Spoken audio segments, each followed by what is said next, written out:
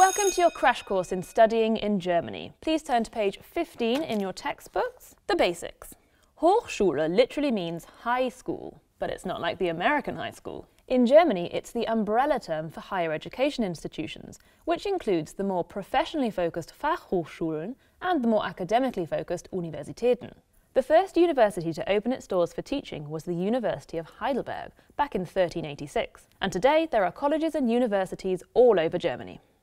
Next chapter, applying to university. Some courses follow the numerus clausus system, where the number of people admitted is limited. Successful applicants will have to achieve a minimum final grade in high school and sometimes sit entrance exams. For zulassungsfreie Studiengänge, or free admission courses, anyone who meets the basic requirements should get a place.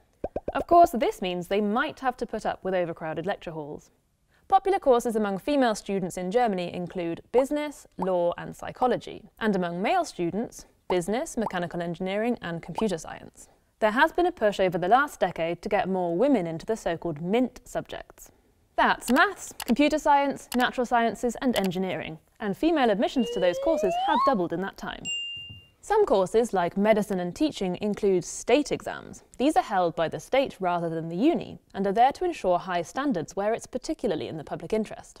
And finally, page 32, the university system. German universities used to follow the diploma system, but back in 1999, the Bologna process kick-started a move across Europe to standardise higher education.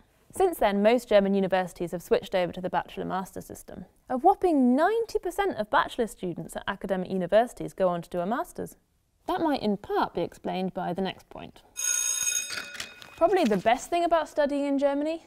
The cost. Studying at a private university could set you back tens of thousands of euros, but most universities are state-run and have zero tuition fees. Students here only have to pay the Semesterbeitrag, an admin fee of about 100 to 350 euros per semester.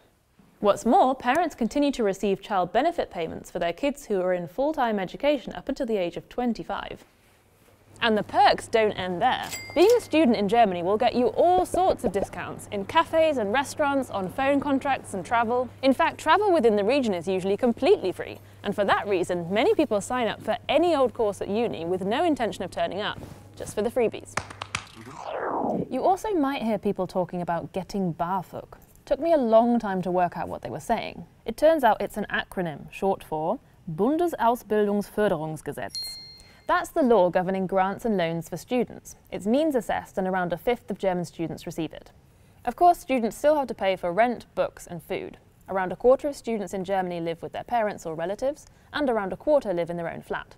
30% live in a WG, which stands for Wohngemeinschaft, literally living community, which is a shared apartment. Most unis also offer spaces in Wohnheim or halls of residence, with small private rooms and shared cooking facilities. These are usually the most economic options, but you have to apply early to get a spot.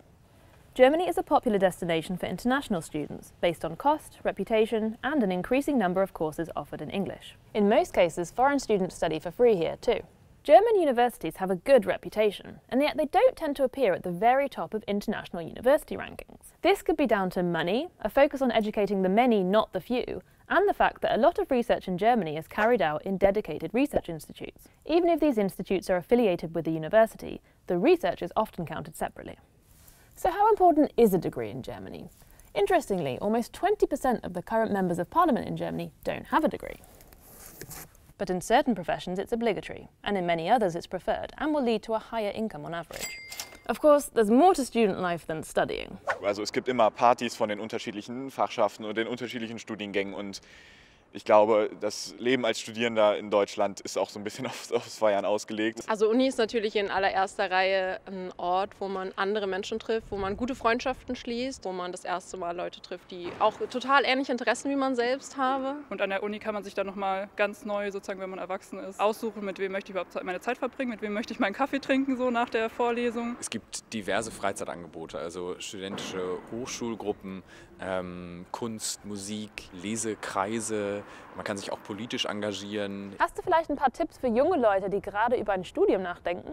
Die Aufregung, die man so hat, ist total okay und man darf nie vergessen, es ist für alle neu. Du musst dir Zeit nehmen, das zu finden, wofür du wirklich eine Passion hast, was dich interessiert, womit du dich stundenlang beschäftigen kannst, tagelang, monatelang, jahrelang.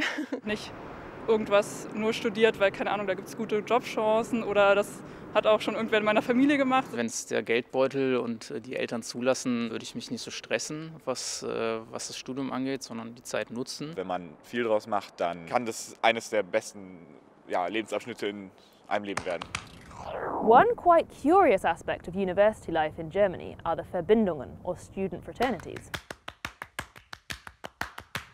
These societies own property where members can apply to live for very low rent. They organise events and lectures, and some uphold traditions such as fencing. Members are seen as members for life, contributing socially and financially to the societies long after graduation. The groups were traditionally men-only, elitist and very conservative. From around the 12th century, students across Europe joined together for protection and community. In Germany, students from particular regions formed groups called Landsmannschaften, often distinguished by particular coloured clothing. These days, it's estimated that less than 2% of students are part of a Verbindung.